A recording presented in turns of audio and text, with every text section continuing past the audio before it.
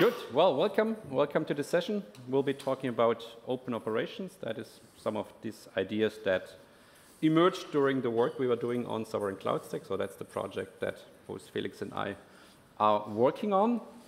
And we are both working for the Open Source Business Alliance, which is actually the organization, a non-profit organization from open source industry, mostly in Germany, which receives some funding from the federal government in Germany to run this project. With that, we'll just jump right in. This works. You're probably aware of this. We will publish the slides also if you want to have the PDFs on our website, which we do with most of the presentations we give. And of course, there's the recording, which can be watched as well. Okay. And with that, it's my pleasure to actually introduce my colleague Kurt. Kurt has a long history with open source. As you can see from all the logos, he's been a long-term contributor to various projects. And initially studied physics, and we both work on SCS. I joined that project in February. And Kurt has worked at SUSE and is the one who's initially responsible for the Open Telecom Cloud and built that. And aside from that, you see he has been active for a long, long time. He's very passionate about open source. And actually, my personal best fact about Kurt is that he's one of those tech guys that actually think outside the box. So it actually makes a lot of fun to discuss with him things that are not only technical, but all sorts of other things, which is also why he qualifies to actually hold a talk like this about open operations. It's not purely technical. Yeah. Well, I guess some people call me opinionated, but that's fine. That's what I like about you. Okay, my pleasure to introduce Felix. He got infected actually with open source in 98-ish, I guess. Went to this big Linux World Expo 99 in San Jose, which then finally got him, and then long-term contributor to OpenBSD, also OpenDarwin, until that somehow got a bit disrupted by actions. Spoiled. By actions from an unnamed company. He was then founding ByteMine. That was an open source company, infrastructure company, which he ran for a number of years and then also stayed within the team for quite some more time. He's been working for Gridscale for a number of years now, also been in the board of the Open Source Business Alliance for many, many years.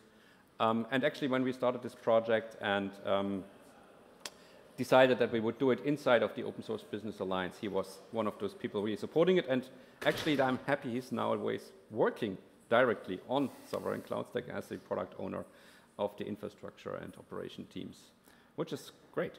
And a small side note, for me, this is the first summit of the Open Infra Foundation.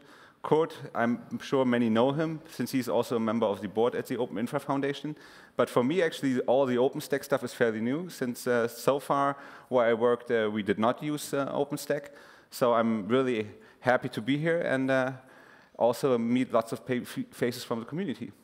And without further ado, Kurt, why don't you start? Yeah, well, it's definitely, and it's a great summit. I mean, I've been to, yes, a number of them.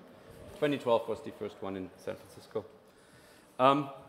So just maybe quickly looking back while we're talking about open operations, and I want to look back at what we did with open source when we started. I started in '94 when I got this Linux infection, and then eventually actually got to work with some very smart people that were the ones that actually created Linux, which was fun. And I think at the time a lot of us had this feeling like, while this IT thing is really becoming larger and bigger and more important, and it starts to control our life, and we wanted to make sure there's at least on our own machines we have some level of control of what's running there and what's happening there. And I guess some of us were hoping that maybe what we are doing does not just help ourselves, but maybe there's others that can find that stuff useful and do it. But it was this David versus Goliath feeling that we certainly had compared to these large proprietary operating systems out there that kind of defined the market.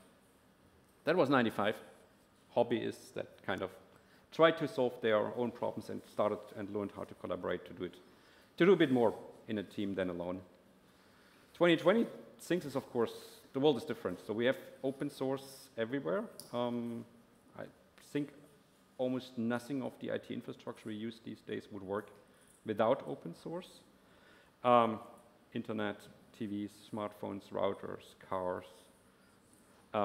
It's everywhere. So I guess we should celebrate and say everything's great. And unfortunately, it's not.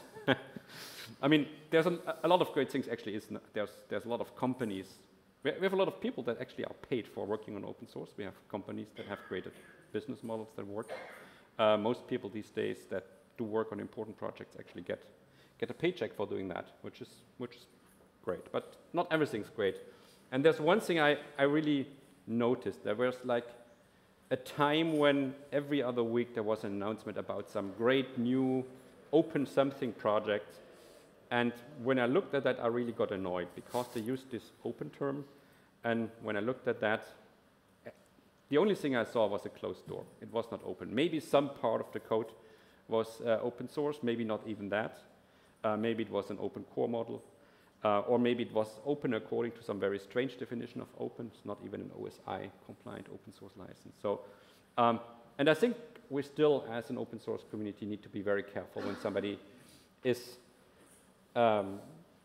pushing something out as open. Please look twice, make sure it really is open source. And similar discussion with transparency. I mean, the picture I chose for this is like those blinded pictures where you can easily look outside, but you cannot look from the outside in. So transparency really always needs to be both ways to be valuable. The community, we're part of the open infrastructure community, of course, has seen this, and we talk a lot about these 4 opens in the open infrastructure community. And I think that's really important because in the end, when we say open source in the open infrastructure community, it is not, well, it is the license. And when we say open source, it's not just like an open core model. When we say all the software needs to be fully open source. And then, of course, that's not as helpful if you have projects that you would like to contribute to, because that's what open source projects, after all, are useful to. And then there's no way to actually contribute, to become part of that community, to insert your ideas, code, contributions into the development process. So you really need to have an open development process in an open community where the design is worked on in an open way so it can be contributed to and you can understand how decisions are being taken and how you can maybe influence those decisions or become part of the decision-making process. So that is what really open means to me, and I fully subscribe to the 4 opens that we have there. So I think we got that one squared away. So with that one squared away, we should have 1, or maybe we haven't. I mean, we should have 1. We should have this wonderful world of everybody building their infrastructure based on open source software, having these nice little clouds out there that work together. When users have needs, they can find one of these clouds, one of these sheep on the picture, and get their needs being serviced. And the reality we see actually is we have a small number of very large providers that dominate the market. And when you choose one of them, it's actually very hard to change, to get away from that and use another provider or start building your own and get control of your infrastructure. So that's the reality. And how could that happen is the question I'm asking. And we should have solved the problem. So we have open source, which allows us to collaborate on software. But in the end, today's infrastructure maybe it's a bit more difficult than the operating systems we built 20 years ago when we started with Linux. We need not like making one project successful, but we need to compose infrastructure. In order to have a modern IT platform with cloud container infrastructure, you need to compose hundreds of projects in a consistent way to make sure things work. And that's probably more difficult, and we probably need more collaboration than we've had before to create an operating system. So we are working on that. trying to make sure that we have all the projects we need, make sure everybody observes the 4 opens, make sure we then establish the collaboration across them. And then obviously deal with the complexity of having distributed dynamic infrastructure. And that's something, I mean, we need to just be aware. It's just very, very difficult and hard problem. And it needs a lot of collaboration, and it needs a lot of skills. This picture actually I stole from a keynote in Texas from the Open Infrastructure Summit, where a company tried to understand the flows. So this is 5 or 6 years old. But I still think it's a good illustration of the complexity of just OpenStack. And you need more than OpenStack in order to build modern infrastructure. And then, once you've built that, which is hard enough, you need to operate it. And I've seen really good companies, large companies with skilled teams that have failed to operate cloud infrastructure. And there's a lot you need to learn before you can do that. You need to learn, you need to find the right skilled people, you need to build the right things. So the one thing we have observed is we have learned that complex systems are best run in a DevOps manner, where you start to have engineers that develop the platform to think about the operational aspects, and you have the operational people actually have development skills to automate and solve all those problems. Now we have been very successful establishing this collaboration on the development side of things. We're looking at the operations things, not so much actually. So I think we are lacking on building structure, methodologies, ways that we share knowledge, that we work together, that we collaborate on the operations side. So this is what we want to discuss with you today. Here you see a quote from the SCS website, where when we started already claimed of where we want to go. And I will quickly actually read it, despite I usually hate reading from slides, but I just really like that quote. By sharing and documenting best practices for operating such cloud stacks, the difficulty to provide high-quality cloud service internally or publicly is vastly reduced. And by sharing and documenting best practices, we do not mean internally, but actually throughout CSPs, collaborating on the CSP layers so that the operators actually share best practices with each other. And so we actually kind of started to think about, maybe it's time to propose a 5th open to add to the 4 fantastic opens we already have, the paradigm of open operations. And of course, there are already many ways we address the operations challenge by having tooling that we share, that we publish, Ansible playbooks, dashboards that are shared on sites, that are shared in communities. With the SCS reference implementation, for example, we actually ship a whole bunch of them. And for example, we have the OpenStack Health Monitor in the SCS project, where we actually started to monitor in a behavior-based way from the outside clouds that are based upon SCS to actually make transparent how they perform. And I just used the word make transparent because we actually want to make it visible to the users how the cloud environment of an operator functions and performs, to make it visible what the user and the customer gets.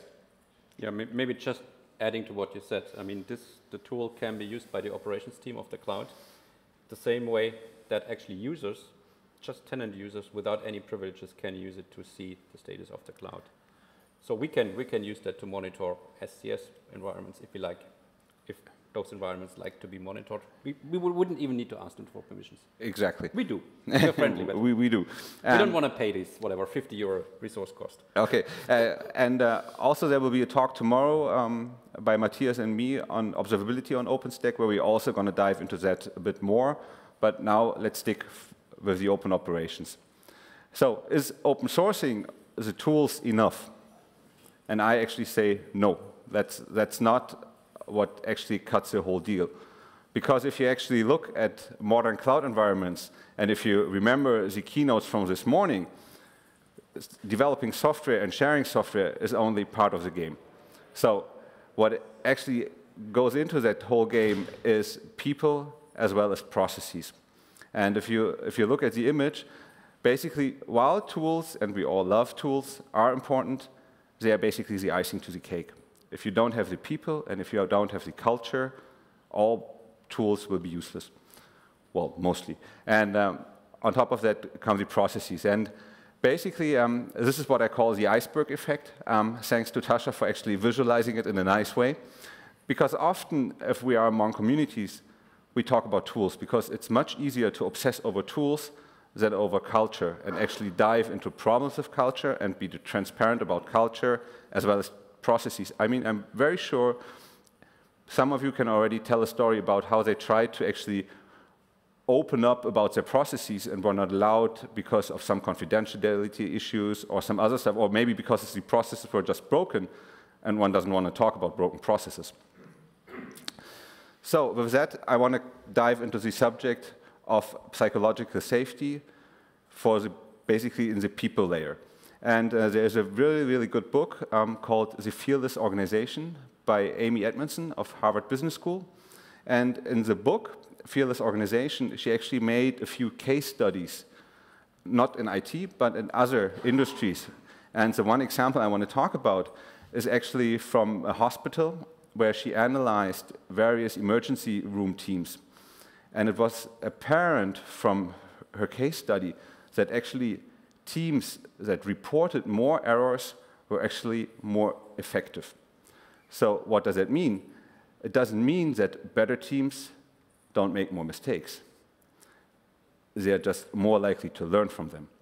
And that's actually one very important lesson is basically errors are the best source of learning. And it's important to actually start developing a healthy error culture, because without having a healthy error culture within the organization or the company, you will not be able to do good root cause analysis. In order to actually have a good root cause analysis, you need to have the mindset in the organization to be open about errors, to actually be allowed to talk about errors and admit them. And that is actually a good way to then go to the next level if you actually have internally the right mindset to go for public root cause analysis. And Kurt provided these two examples. Do you want to say a bit more about those? Yeah, I mean, just the idea you just gave us that having the right error culture to learn from it. I mean, what if you allow others to learn from your errors as well? So overall, as an industry or as a group, you get better. I was watching, obviously, the IT space always and looked at companies and looked at what direction they take. So I think it was the early 2010s when I was really counting Microsoft off. I saw their not very impressive Hyper-V technology. I saw the Azure stack and I saw, well, okay, I don't think they are very competitive. And then maybe a year or two later, I saw a root cause analysis report from Microsoft about an outage they had on February 29th of 2012. The exact date is not a coincidence because it had to do with the leap day. And they had really written down all the different things that went wrong in the infrastructure and just reported about it publicly and how they analyzed that and how they struggled and how some safety measures they had in there didn't work the way they should have worked. And I was deeply impressed. I was also thinking, oh shit, we need to take Microsoft seriously again. So, but yes, I mean, I'm not sure I told this to my Open Telecom Cloud friends when I wrote the public root cause analysis on our network outage in 2017. I was inspired by Microsoft, so sorry.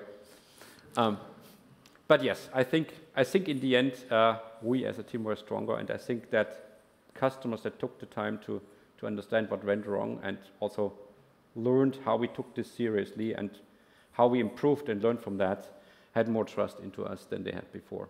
So yeah. I think that is something that does help. Yeah. Wherever I actually build up operations teams, I like to actually quote an OpenBSD developer or former OpenBSD developer, Art Grabowski from Sweden. And he actually said early 2000s, only failures make us experts. And that's a very simple statement that I've been carrying with me ever since, because it's such a good statement, because it just tells everything. So, and just one important note, basically as we go down the stack from tools to processes to people, the more controversial it actually gets. Quickly, let's glance at the processes.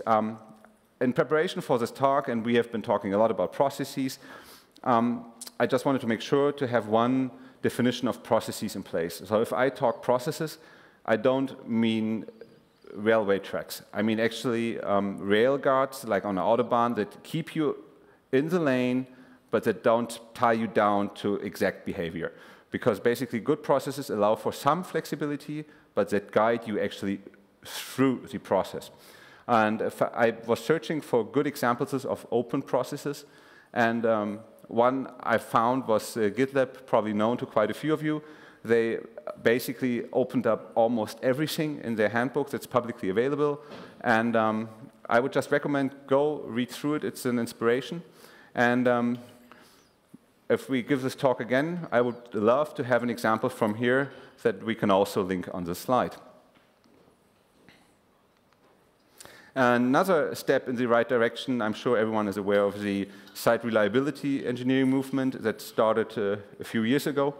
And Google actually put out a few books on site reliability engineering that are also publicly available, so follow that link. I've never worked at Google, so I cannot judge whether the content they published matches what's lived. I assume to a fair degree, but that's also a very, very good example. And important is that in order for us all to be successful is share knowledge, share status, share challenges, and write good public root cause analysis. And for example, status pages, we're actually in the SDS project with a few CSP just started a debate on what a good status page should actually feature and what it should offer also for the operators. And actually having a status page that transparently reports all your stuff is really valuable, and it builds trust for the users to actually that they know when there's really something up, you are going to tell them, and that's not to underestimate. So, Kurt, do you want to have a few more words about SCS? Yes. So, I mean, the reason we're talking about open operations is because we really need it for sovereign cloud stack to be successful. Because if we just work with providers, existing ones, upcoming ones, to standardize and build the infrastructure, we still have a too high hurdle for them to be successful if we don't make progress on the operations topic. And that's why we're really building this open operations community with the community that's working with us, with providers mostly, to overcome some of that and share the learning and allow to learn from each other and not start from scratch whenever a new community member joins the provider crowd. So that's how we want to make it sustainable. We have a few folks that are part of this project, full-time employed by the Open Source Business Alliance. We're still looking for great talent, so if you're interested, please come talk to us. We're hiring. Like I know everybody is. It's a small court. Like everybody else. Okay, maybe I should have one slide on this. But yes, but of course also just participating in a community, contributing is very valuable for us. And overall, I mean, working on digital sovereignty, having platforms that can be influenced, that can be developed the way you need them is what we want to make easier to achieve. I want to close with, I guess we should always close with a call to action. So please join us. That's the call to action. There's a few things you can do, become part of our community. But I also want to make you aware of the Operate First initiatives. That is not exactly the same as open operations, but we share a fair amount of common themes and discussions, so we're also closely linked with them. We'll have a forum session tomorrow morning on open operations where we can definitely have a lot more discussions than we probably can do in the last like 2 minutes or so. And there's a few other presentations like the observability topic that Felix will talk about, which kind of help with the operations topic. So yes, please join us and please have discussions. Do we have time for a few questions? I hope we do. Let's just, if nobody stops us, we do. Well, questions, feedback, remarks, whatever. Absolutely, we are open to input. it. I think we're supposed to bring them a microphone. It was somewhere. There was one. Otherwise, I'll just repeat the question. I can just talk very loud. So thank you very much for this talk. But to think about the idea, which is also getting more and more popular, that, for example, you mentioned the root cause analysis a couple of times, and some people believe now that there is no such thing as a root cause anymore. It's always a series of events that lead to some problem, and there is never like a single root. What do you think about this? Okay, I'll repeat the question. So it was the observation that there's been a lot of debate on root cause analysis, but maybe the wording is wrong because there typically is not a single root cause that caused the whole issue, but really a chain of events. Well, there's also the other term, blameless postmortem, which is also not liked by everyone because the term postmortem is not really nice. I actually agree to a certain degree that there's not always a single root cause. There is also a fantastic article on the net, I don't have it here, but I can look it up, on why using the 5 why technique is not the best way to do root cause analysis, which also dives into exactly what you just said, that there might not be a single root cause. And by focusing on trying to find a single root cause, you might neglect other factors that played into it. So, yes, I agree. So we can just call it cause analysis. But basically, the idea stays the same. The idea stays the same that you need to be open to your own mistakes and actually dive into those. Yeah, I would say if a single thing caused all those failures, then your architecture probably was not very strong. So it's always a chain of events, and I guess we still call it root cause analysis because that's how it's been called always. But yes, if you do it well, I mean, you really work your way through that complete chain and make that complete chain transparent. Then at every single step, you check how can I improve to avoid this repeating. But if you look at the 2 examples, I think both are good examples where the complete chains have been made transparent. Also, another call to action, if you have any further input on these subjects, please hit me outside and then I will get that and add it, because we're always looking for good examples. Another question there? This is working? There it's not. It is working. It's working. It is working. Okay, perfect. You also mentioned open operations. And I think to what degree do you think this is more or less science fiction or best wishing? Because, I mean, if, for example, if you look at the CSPs, and they really share about how they operate their networks, especially in Open RAN and so forth, they're giving away a key element, a key competitive element to other competitors. So how would you envision, other than in, I would say, standardization bodies, how would you envision open operations to really work to the benefit of everybody? Yeah. So I mean that's obviously the standard question that we do get, and I would not claim that there's like the one complete answer to that. I could of course also say that like when 20 years ago we started talking open source, that we got the same thinking that why would companies start to share their software? I think we need to kind of have that discussion. What do companies do in order to differentiate with their competitors? And is that really the details how you operate certain aspects of your infrastructure? Or is it other services which are a lot closer to your customer, where you support your customer in bringing his applications to a cloud-native platform and get them to work better? So that's kind of one question I would ask. The other point is, I mean, we are trying to establish an alternative to the large hyperscalers out there. If we're doing this well, or I should say it differently, we can only succeed if we do it well, and we will not do it well if, like, a number of companies just try to be the single company that tries to become the alternative. If we don't work together, we'll never be strong enough to be viable as an alternative. So it's not a zero-sum game. Actually, if you build a really open infrastructure and you do that together with others that want to do the same, the ecosystem will grow a lot more than you might lose by sharing some information that might help your competitor to be a bit better. Because it's not really your competitor. I mean, you're building an ecosystem together. And yes, some customers may move between you. And that's an advantage for the customers, because having that freedom to actually learn that it's better to be in an open ecosystem than to be bound to a single lock-in infrastructure. Want to add?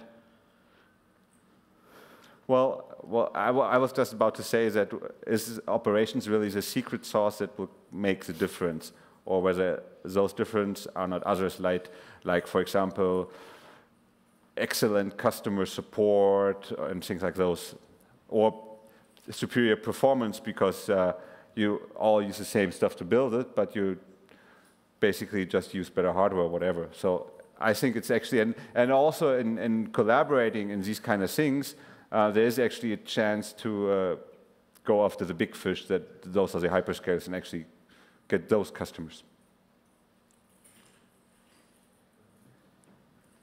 There's another question.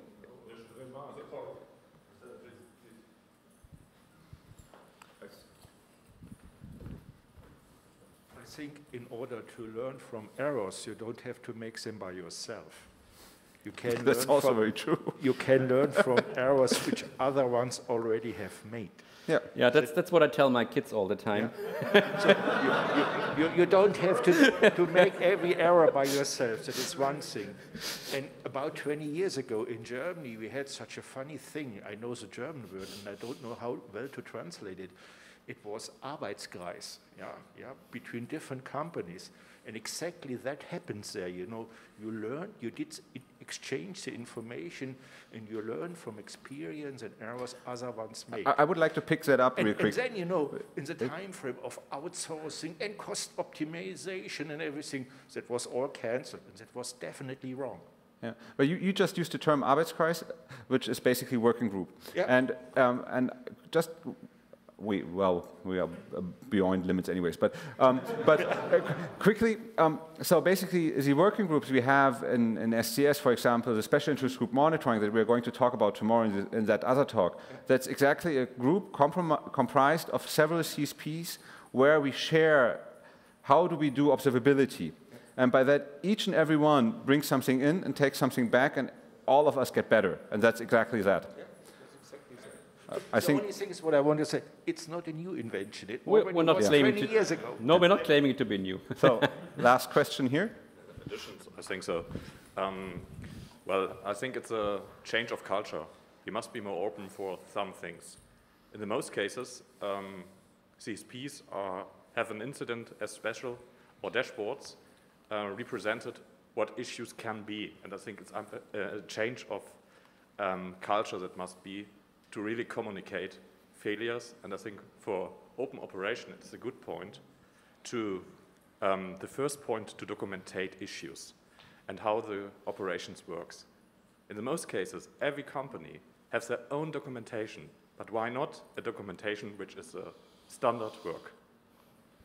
Well, Matthias, I think that's good closing words, isn't it? Yeah, I mean, indeed. I mean, if you don't have a culture where you can talk about mistakes because, well, the theory is there are no mistakes possible, you will not have open operations.